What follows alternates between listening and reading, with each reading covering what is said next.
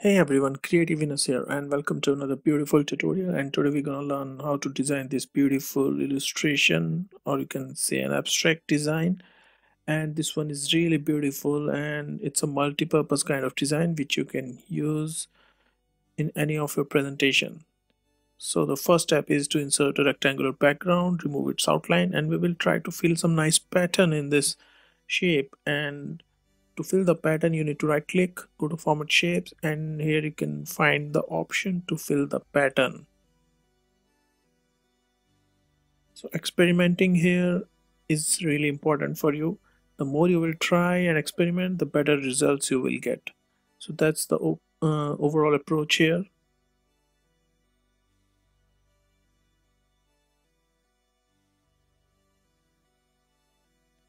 Also try to fill different kinds of foreground and background colors to get a nice pattern look.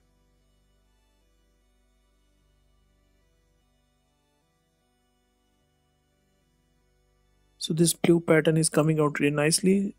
Now what we're going to do is we will duplicate it, and we have duplicated the layer. Now we have two rectangles. Now this top layer, in this top layer what we're going to do is we will fill the gradient color, and for the gradient we are using a blue gradient.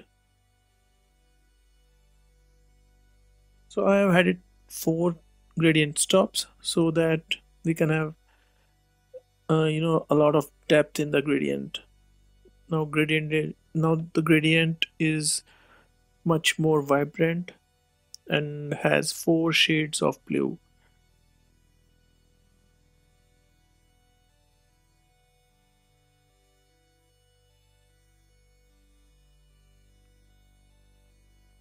So I am trying to make sure that this gradient color looks fine. And now what we're going to do is we will write the text here. So till now what we have done is, let's recall. The first is the pattern background, the second is the gradient background. We have 2 layers, and we have increased the transparency on this second layer. So that's why we have this pattern is visible in the background. Now we will use this font, the cust font.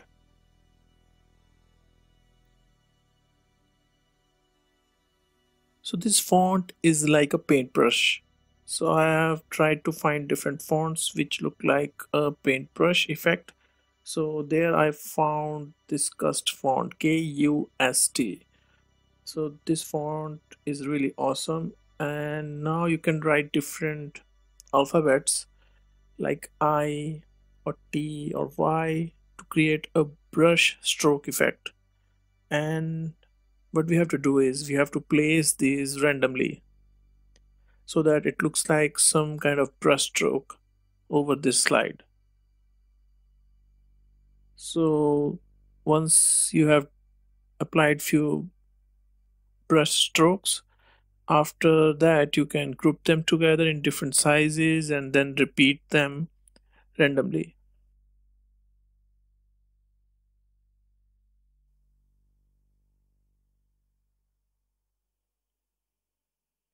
You don't have to follow what I'm doing on the screen at the moment.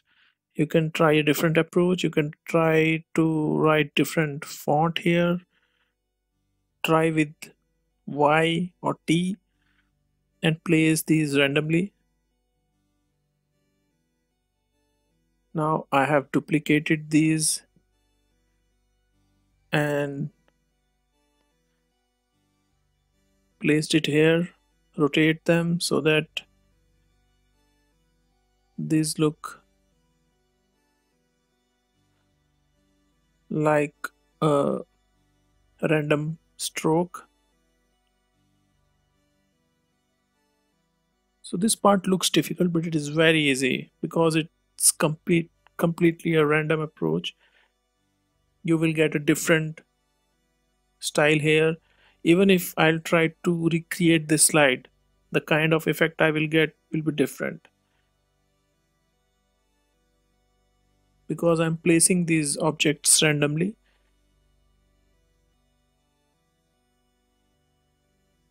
Now place this frame shape here, and you know what the best part is? Few strokes will overlap this frame and few of the strokes will be behind this frame. So that's what we want to achieve in it, and that's create a very nice effect, like frame is covered inside this stroke, and this stroke effect is overlapping this frame like this.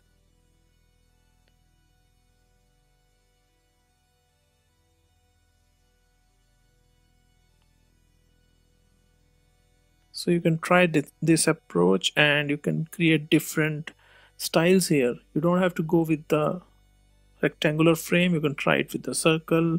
You can try different brush strokes. So this slide is just to let you know and let you learn that you can also do this thing in the PowerPoint, and you can use this kind of style in your presentations. Now look at this. It's like this frame is behind the clouds.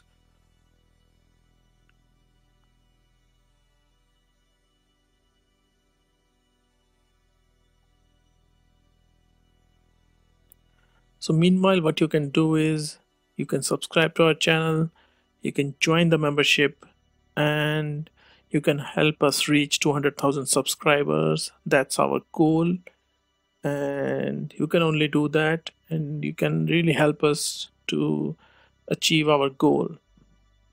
And all of those who have subscribed, I would like to say thank you, and thanks for watching our videos.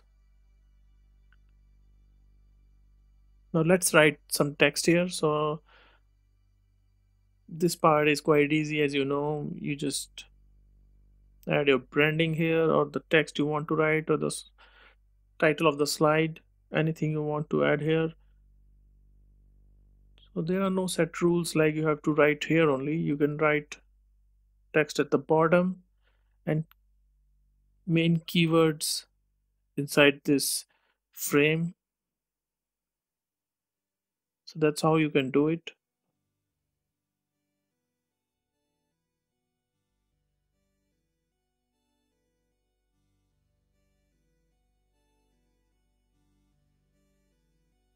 Now we have written the text here. Now let's write the main heading here, or the main keyword. So today our theme is rise up. We want everyone to rise up in their life, whether it's their career or it's their home affairs or whatever they do in your life.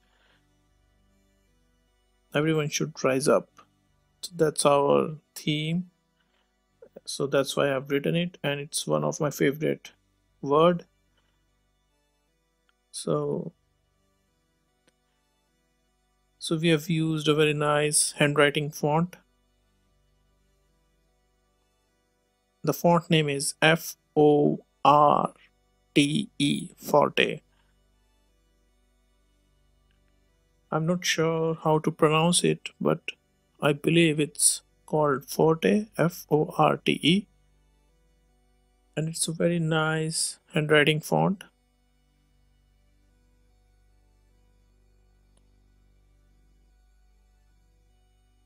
So look at this.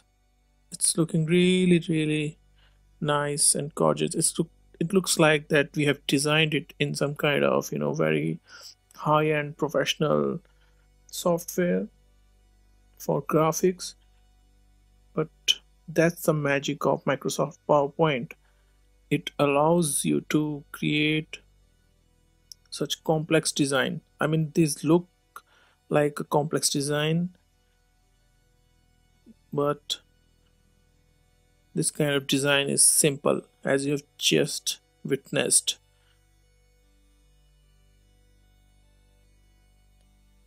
We have placed two rectangles, one frame, some brush strokes using the cust font KUST, and after that we have written the text. That's it. And this is the output. So I hope you will like our design, our effort. So please do not forget to download this slide from the G Drive link provided in the video description. Also, if you have liked this design, please subscribe to our channel, like this video, join the membership, share this video with your friends, colleagues, or anyone else around you, and share your thoughts in the comment section. So thanks for watching. God bless you. Peace.